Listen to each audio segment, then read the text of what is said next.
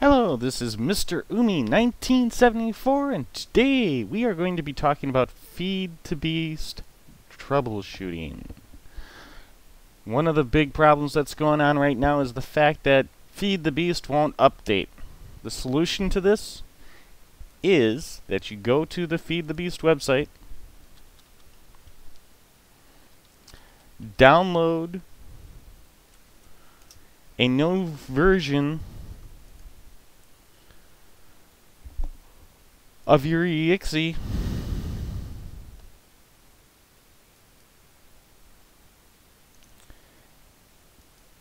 and then replace your current exe file. So it's pretty much easy as that. I'll grab this one real quick. Oops, wrong one. Go to my downloads, grab my launcher, copy that one. Go to my other where I have the launcher installed. Whoops, wrong one. Oh, just grab my shortcut here. Go to where I have the launcher installed and paste the new launcher over it. Copy and replace, and voila. Your update problem should be fixed. Then just basically launch your Feed the Beast, and it should connect, and you should have no real issues with it. You won't get your update message. The launcher's just a release, so we got to deal with some bugs. I guess that's just one of the bugs where it just doesn't want to update, or it may not like to update into weird installs. Couldn't tell you. The other thing is that people are not getting the right mod pack or getting an incomplete mod pack.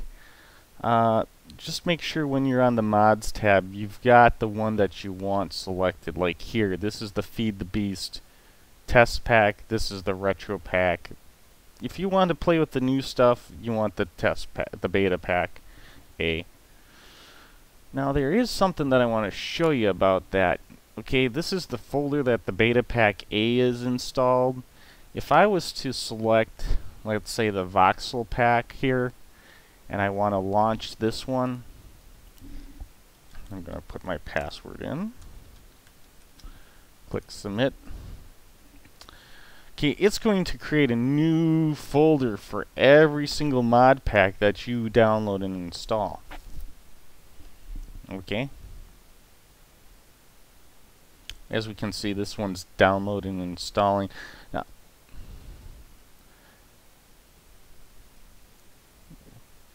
so I'm just going to close out of that and see what it does. It's going to launch. If you close out of that and you launch the game and you don't see FML, which is version something or other, that means your Forge mod loader didn't install. And how you fix that is either delete the mod pack you just installed, and I'll just pull up the screen so you can see what I'm talking about here. Where went my launcher? I'm going to close this, reopen my launcher. Okay. Select one mod pack that I know I do have installed, which is the beta pack, and do my launch there. Oops. Mistype my login. Try that again.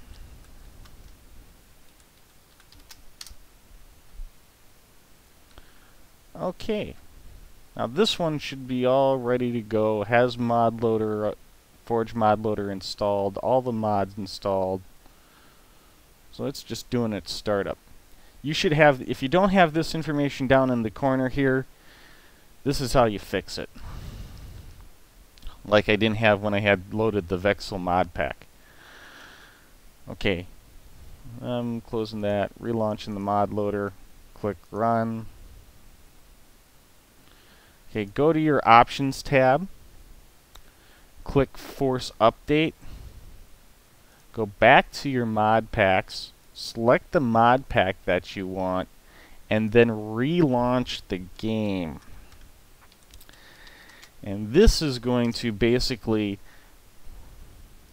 and I'm just not having a whole lot of luck with my passwords here today. This is going to re-download the mod pack, the mod launcher, and everything. So you should get all the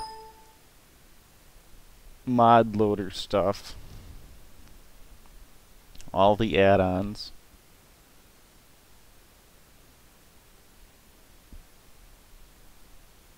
I'm assuming that the Voxel mod pack uses Forge Mod Loader.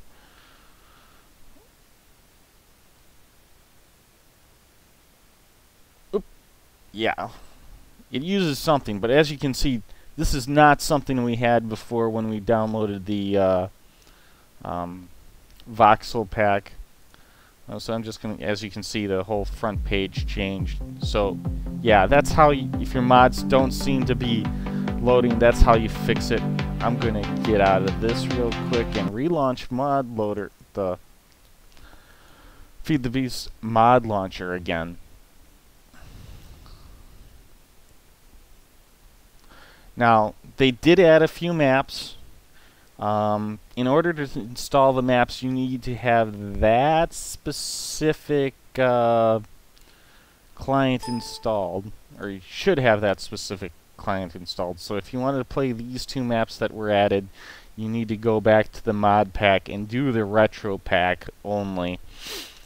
Now, there was one other little troubleshooting issue that people were having, and it had to do with logins.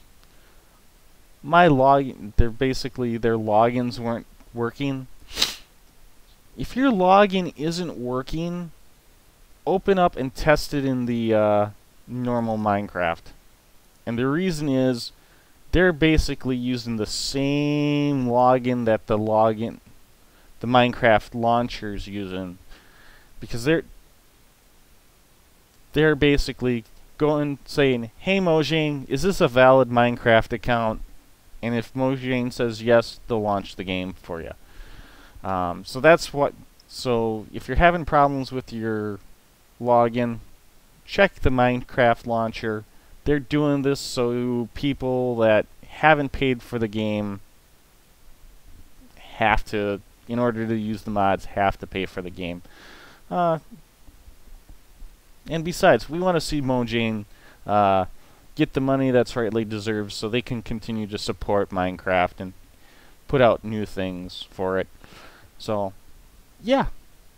That's about it for troubleshooting tips. Hope you guys liked the video. If this helped you, give it a like. Everybody have a great day. Thanks for watching. Bye.